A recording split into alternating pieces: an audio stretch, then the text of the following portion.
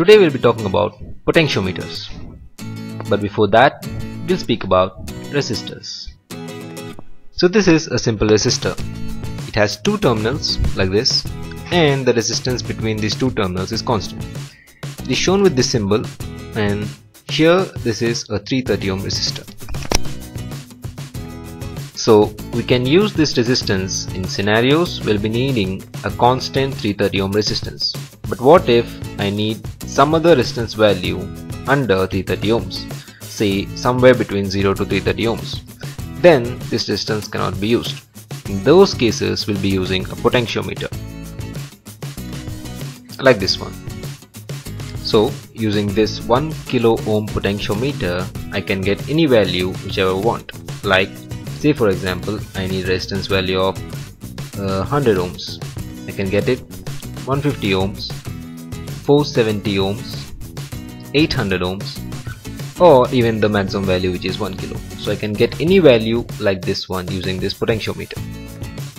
So how this potentiometer works is, it consists of a resistive path having a wiper at a certain position like this one. Depending on the position of this wiper, the resistive value changes. Say for example, this is a resistive path and the resistive between the two ends is about 1 kilo ohm, or say 1000 ohms, where I'll be considering the resistance based on the leftmost pin and the wiper. If I keep the wiper here, the resistance will be 0 ohms, and if I keep it at this end, it will be 1000 ohms or 1 kilo ohm, and if I keep it somewhere around center, it will be close to 500 ohms. If you consider a potentiometer like this, it will have 3 pins shown like this. So it's 1 at the end, 2 and 3. So let's mark the pins as 1, 2, 3.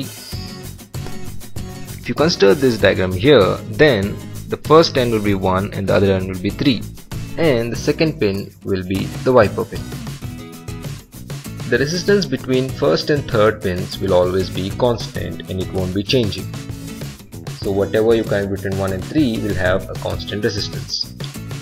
But if you want a variable resistance, then you can either use 1 and 2 pins or 2 and 3 pins.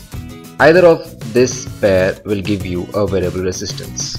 The only difference would be that 1 and 2 will give you increasing resistance in clockwise, while 2 and 3 will give you decreasing resistance in clockwise turning of spindle. Now let's open up this potentiometer to see what's inside.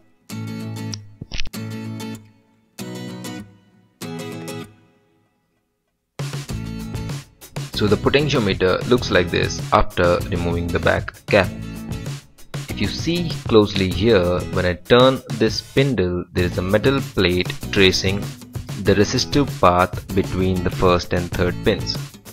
And this metal plate is connected to the center pin, that is the second pin. A potentiometer is represented like this. Now let's see how to connect two potentiometers in series using these two. Most of the people do a mistake by connecting the potentiometers using first and third pins like this. This will give them a constant resistance, and the resistance won't change when the spindle is turned. The correct way of connecting two potentiometers in series is using first and second pins of both the potentiometers connected in alternate fashion like this, or second pin and the third pin connected in alternate fashion.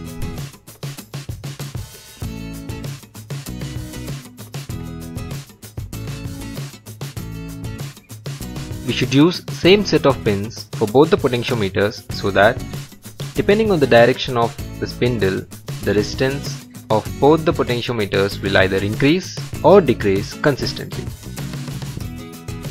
For parallel connection of potentiometers also follow similar pattern, that is, connect same set of pins for both the potentiometers. So that's all for today's video. If you like this video, you might like some of my other videos too. Please check them out at Electronics Made Easy KHADER at YouTube. Till then, I'll see you in my next video.